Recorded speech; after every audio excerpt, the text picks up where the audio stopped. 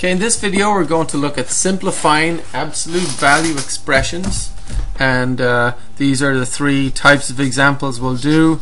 Example 1 we'll do these two and these type, and examples 2 we'll do these types here, and example 3 we'll do these types here. Okay, so we'll start with example 1. Alright, or the examples, the first examples. So please write this down, and remember, I always talk about being neat when you write math. This is the absolute value sign. It is not a 1. It is longer than a 1. So don't be afraid to make that a lot longer than the 1. See? Just to make sure, you know, that you're not just making it look like another 1, and because it helps me to read your homework, and it also helps you not to make a mistake, more importantly. So you're not just doing 10 minus 3. So it's not so much that. You want to make this absolute value line a good bit longer, just so you're very clear that that's the absolute value symbol. You know, so don't be afraid to make these things real long here, just to make sure you're identifying that that's higher than the number. It's definitely the absolute value symbol, or operate. You know, the absolute value operation here. So all we got to do is do what's inside of the absolute value, and we've got 10 minus 3, and that makes 7. So this thing is absolute value of 7, and what does that give you? How far is 7 from 0? The absolute value of anything is always positive, right? So absolute value of a positive number is positive, absolute value of a negative number is positive. So go ahead and do this, and what's the absolute value of 4 minus 1?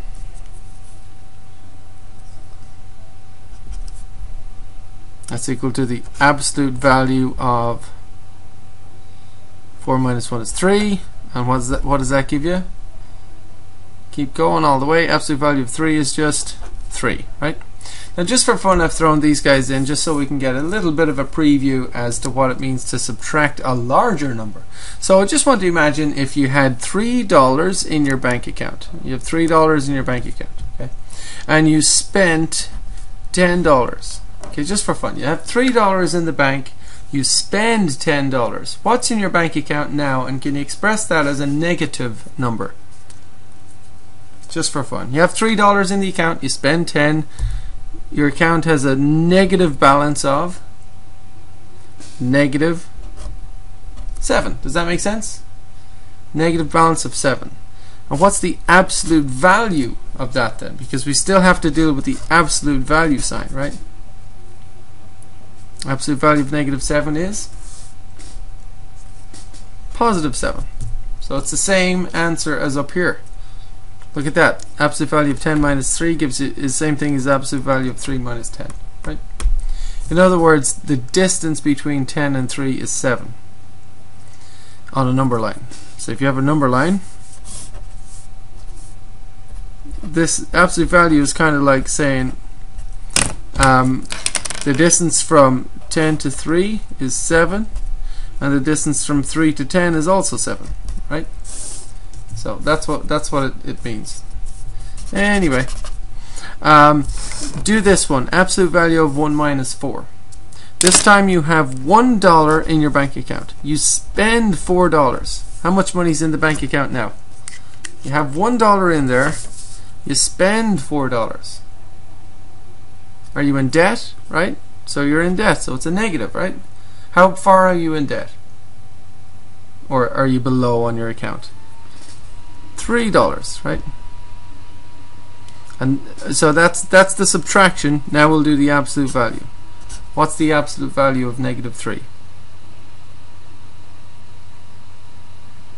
Positive 3, right? So just like again, absolute value of 4 minus 1 became the same thing as the absolute value of 1 minus 4, right? Okay, on to the examples, the second examples. These guys. So if we have 2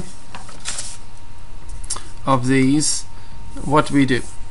Right, just do it step by step. So we're following the rules of PEMDAS: parentheses, exponents, multiply, divide, add, subtract, right? From left to right. So absolute value signs are just like parentheses. They're a type of parentheses. They're a grouping symbol, okay? So we do whatever's inside here and whatever's inside here first, and then we continue on, right? So figure out what this is, and then figure out what this is and just write it down. 12 minus 3. 12 minus 3 is 9, right? 14 minus 6. What's 14 minus 6? 8. Then fill in everything else. We haven't done the absolute value yet. We haven't subtracted yet. So you just fill that in like that. Okay. Now we calculate the absolute value of 9 and then the absolute value of 8. What's the absolute value of 9? Just positive 9. What's the absolute value of 8? Positive 8. And now we subtract. And the answer is 1. Right? So can you do this one? It's the same thing as on top, just reversed, just for fun, because I just want to have a little bit of fun with subtracting a larger number. If you have $3 in your bank account and you spend $12, what's in your bank account now as a negative number? Or if the temperature is 3 degrees Fahrenheit and it drops by 12, what's the temperature now? If the temperature drops by 12, what does the temperature go down to? Negative 9 degrees Fahrenheit, right? So we could write in negative 9.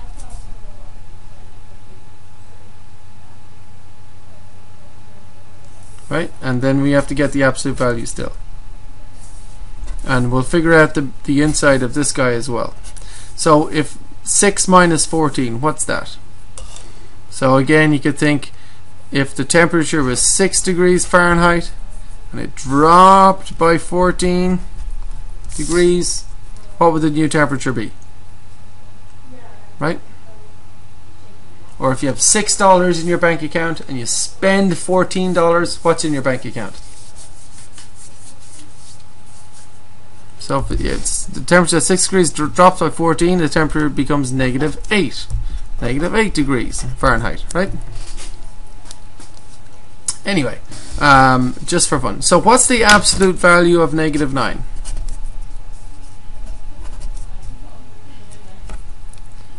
Positive 9. What's the absolute value of negative 8?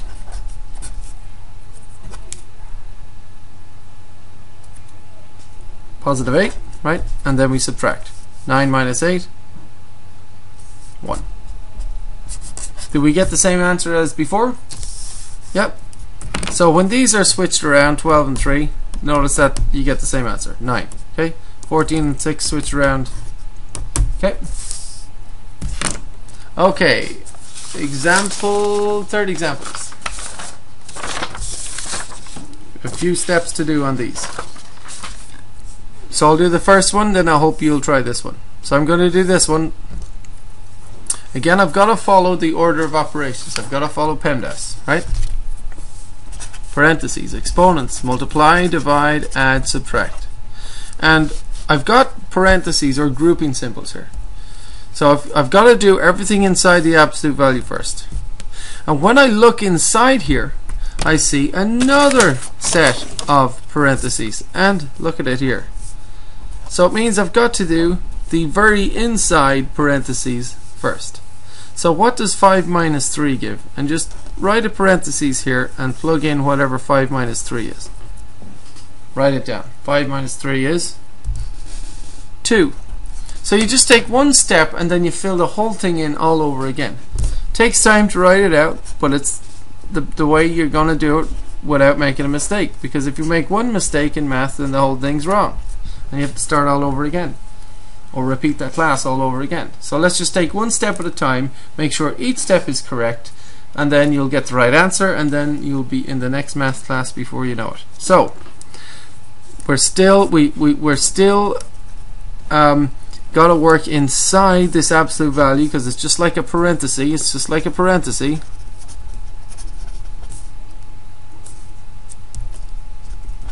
Okay.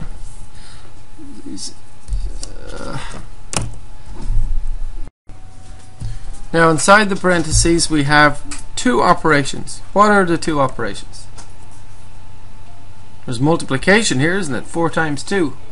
And there's also subtraction. Are you tempted to subtract first?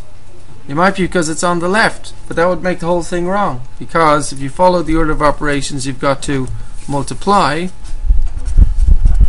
before you subtract, right? So we got to multiply before we subtract. So we do parentheses and then we keep going, right? So inside the parentheses we don't have any exponents, we have a multiplication, no divisions, no additions, but we have a subtract. So we got to, inside these parentheses we got to multiply and then subtract. So go ahead and multiply 4 times 2. What do you get? 8, right? And then write in everything. So this became 8 and then write in everything else. So we got a 15 minus absolute value 8 minus, and then this became 8, right? So what do you do from here? So we've got to keep working inside this absolute value. What's 8 minus 8? 0. So write that down, fill everything out again. So we go step by step, just like this. See, 15 minus absolute value of 0 is 15 minus, what's the absolute value of 0? How far is 0 from 0 on a number line? 0, right? 15 minus 0 is 15, right? So that's the answer. So press pause and try to work this one out yourself, step by step. So 23 minus the absolute value of 10 minus 2 times 7 minus 4. Okay, I hope you pressed pause and tried it. I'm going to do it now. And the first step, you should have tried 7 minus 4. What does 7 minus 4 give you? Because we're working, we got to do parentheses first, right? Got to do parentheses first, and we're working inside of these large absolute value signs. Okay. So 7 minus, and inside there we have a parenthesis, which is this inside inner one here. So we got to do that first. 7 minus 4 is 3, and then you just fill out the rest of the problem. Write everything all out, all over again. This is the way you don't make a mistake. Okay? Because if you make one mistake, the whole thing's wrong. So now we've got to work inside the absolute value sign still, because it's kind of like a type of parenthesis. Inside there, what are the two operations? We've got subtraction. 10 minus 2 is 8, but hold on a second, we also have multiplication. Which should we do first? Multiply or subtract? Tell me. Do you multiply first or do you subtract first? By the order of operations, you got to multiply and then you subtract, right? 2 times 3 is what? 2 times 3? 6. Now fill out everything else. Just write the whole thing out all over again and keep going. What do you do now? What's 10 minus 6? You got to calculate this, right? That's 4. So we get that, and keep going until you're done, just step by step by step. Absolute value of 4 is 4. 23 minus 4. 23 minus 4 is 19, right?